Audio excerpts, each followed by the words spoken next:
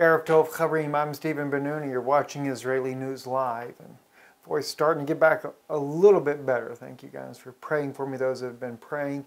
I need to get right into this. Pray God my voice holds up to do it. President Obama prepares for a biblical war. Now, guys, let me tell you something. There's so much breaking news that we are monitoring in Russian language, but what I'm about to share with you is on RT News. But I do have another broadcast be releasing tomorrow about how Russia, actually in their own Russian media, the Russian language there, has recognized that President Barack Obama is going to go to war with Russia because of the collapsing economy in America. That's something many people have been stating for a long time, but actually to see a Russian news source come out and state this in an in-depth article. We'll be looking at this tomorrow, and hopefully I can get also the interview up with Avi Lipkin we did about Russia as well. Get this information up for you there. But right now, guys, you're about to see a war. Now, this war that is fixing to take place, being reported on RT News. I want to show the picture right here of RT News, the article here.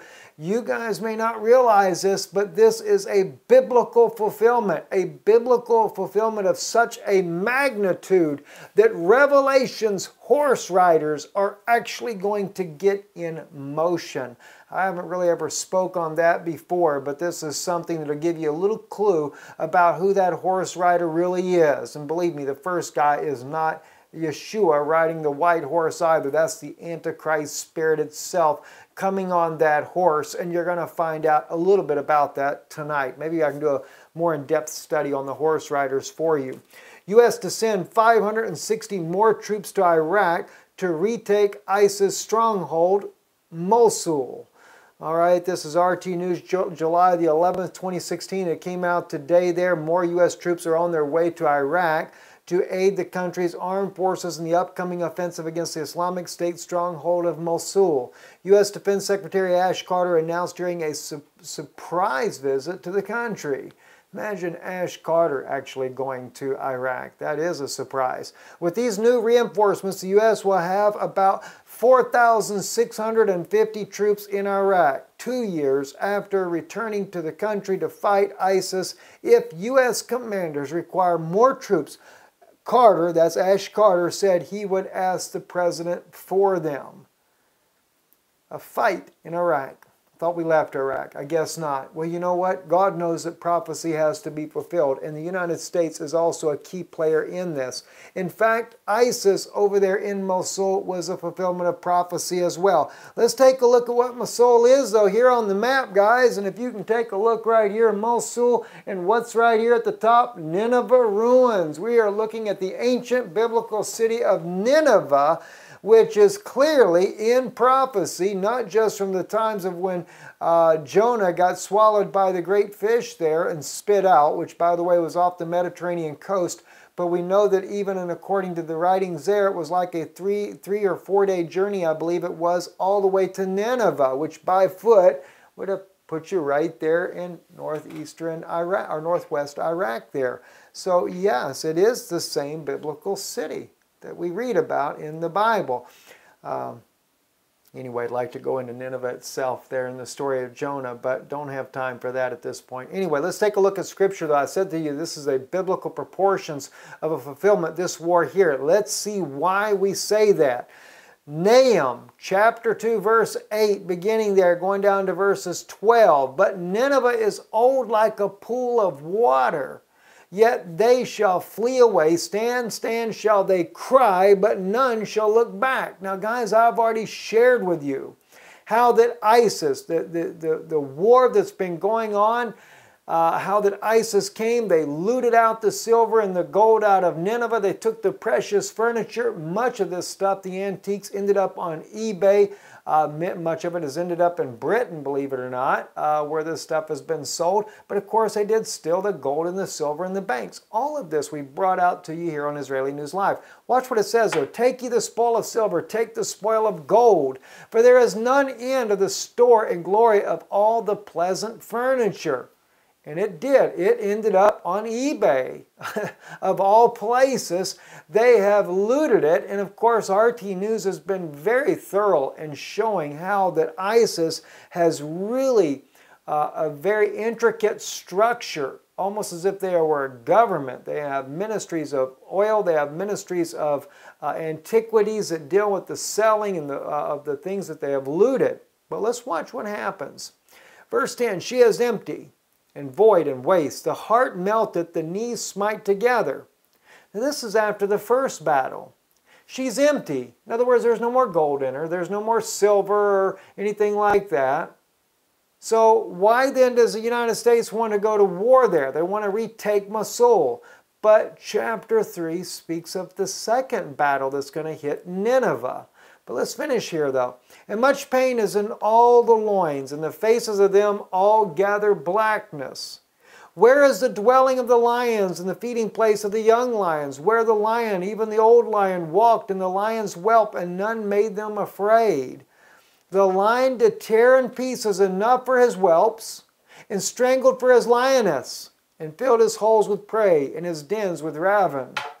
What is that? That is actually speaking about this battle that ISIS has done in order to take Nineveh, the city today called Mosul. And they have robbed everything. And he's done, and it says, what? It's empty now. There's nothing left. Verse 10, she is empty and void and waste. So, what's the deal now? What's going to happen next? Well, we go right over into chapter 3. Then something interesting begins to happen. Woe to the bloody city! It is full of lies and robbery. Well, chapter 3 goes into a bloody city. Why? Because it's just full of bloodshed now. Now, I'm going to tell you something, guys. Chapter 3 has a compound fulfillment in it. The U.S. going into battle there to take this city back is one fulfillment, but it also has a compound fulfillment of things as well. So just watch careful. Nineveh is naturally, remember it says over here, it's old like a pool of water, right there. But Nineveh is old like a pool of water. Lets us know that we're dealing with an ancient city. And this happens when it's old like a pool of water. All right, she's empty now, she's void. That battle's all done, but guess what? Woe to the bloody city. It's just it's full of blood and everything. But now listen, guys, this is a compound fulfillment here. Not only is it speaking about Nineveh that is over in northwest Iraq, but it's also speaking about the United States, where the Obama administration, starting under Bush, and how they've gone and they've waged wars for the great whore of Rome. So it is a compound fulfillment. So watch it as we go here. It is full of lies and robbery. The prey departeth not. The noise of the whip and the noise of the rattling of the wheels and the prancing horses and the jumping chariots. All right? Now watch that now. The horseman lifteth up both the bright sword and the glittering spear, and there is multitude of slain and great number of carcasses, and there is none end to the corpses that stumble upon their corpses. Now again, this is speaking of the United States military that's going to go into Nineveh for a second time, but it also speaks about the United States and the wars that she conducts for a particular person or a particular power entity on this earth that she conducts around the world. So again, it is a twofold fulfillment. Because of the multitude of whoredoms of the well-favored harlot, the mistress of witchcrafts that selleth nations through her whoredoms and families through her witchcrafts. Now see, this is where it identifies right there in Revelation. Because she is a well-favored harlot. Remember that Mystery Babylon is the mother of harlots. And Mystery Babylon is no less than the Roman Catholic Church. All right? But we're going to come back to Nahum 3:3 in just a minute. The horseman lifteth up the bright sword and the glittering spear. So something interesting there that's going to really catch your attention about the horse riders of Revelation. Anyway, we go back to verse 5 here. Behold, I am against thee, verse 4. Because the whoredoms, okay, she's a well-favored harlot, the mistress of witchcrafts, that selleth nations through her whoredoms. Isn't that interesting? She's well-favored. The United States is well-favored by Rome. But she's also a mistress of witchcrafts, and that selleth nations through her whoredom. She goes in there, battles it out, takes it, and the highest bidder gets to take over the country. Now, I'm not speaking about the good, honest believers that are there. In fact, I'm going to share with you a scripture that sets a time frame for the meek of the earth, where God is about getting ready to hide them away. We'll go into that in just a moment. All right? Now, behold, I am against thee, saith the Lord of hosts. I will discover thy skirts upon thy face, and I will show the nations thy nakedness, and the kingdoms thy shame. I will cast an abominable filth upon thee, and make thee vile, and will set thee as a gazing stock. And shall come to pass that all they that look upon thee shall flee from thee, and say, Nineveh is laid waste. Who will bemoan her? Whence shall I seek comforters for thee? Again, twofold fulfillment here, because when the U.S. goes in there to take Mosul, it's going to be laid waste. But also, the U.S. is going to be laid waste as well as a biblical fulfillment because of her whoredoms that she has done with the Roman Catholic Church. Now, let's get into this part about the horsemen. That's right there in verse 3, Gimel in Hebrew. The horseman lifteth up both the bright sword and the glittering spear. Well, the first two words there is what's very interesting in verse 3. Parash ma'alah. Okay, ma'alah is upon something. Okay, is like to get on something. But the parash is the word for a horseman. And it's only one rider, guys. One rider. In other words, parash ma'alah. The horseman has mounted with his bright sword and glittering spear. Now that's my personal translation of that. And that horseman, guys, in my opinion, is no different than the commander-in-chief there of the United Nations forces, headed by the well-favored harlot. The United States administration. I want to make sure I say the administration because believe me, there's many good, godly Americans that love Yeshua with all their hearts, and I know that, guys. I know you do. I know you'd love to see the nation turned around, but what's happened is they've given our country over to Rome to rule. Believe it or not, ever since Ronald Reagan became president, that's where it all began, because according to Alberto Rivera, the former Jesuit for the Catholic Church, he said that they knew that when the first president that ever faced an obelisk to do his inauguration, that would be when the Catholic Church has conquered the nation. It was Ronald Reagan that did that. And it's no surprise, as much as people say they love Ronald Reagan, I don't say he wasn't a decent president. But the problem is what did he do? He made an alliance. They called it the Holy Alliance. Time magazine covered the article, and that's how they collapsed the Soviet Union. Don't think that the Soviet Union hasn't, or Russia hasn't forgot what they did. All right, now, before I go any further, I want to show you something. This is Pope Francis with United Nations forces, all right? Let me just show you something. You know, I first started looking for the Pope with American soldiers. You don't get too many, but you do get soldiers that are actually saluting the Pope of Rome. You don't salute a guy unless he's your commander-in-chief. But when I pulled it up with United Nations soldiers or forces, man, has he got his pictures made with them. Everywhere, no matter where you're at. Rome, abroad, everywhere. But all those pictures are controlled. They don't want you touching their pictures with him with his United Nations force. He's got more pictures made with the UN forces than anywhere else. Just a thought I figured I'd share with you guys. So anyway, let's get right back into this here. I got to jump back down because I kind of jumped out of that. Let's go back to let's go to Revelation chapter 17. I will show unto thee, not the whole verse of verse 1, but I will show unto thee the judgment of the great whore that sitteth upon many waters.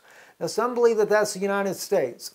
Okay, I can agree with that to some degree, but it also represents the Vatican because he is the leader of 1.2 billion Catholics globally on many waters, with whom the kings of the earth have committed fornication.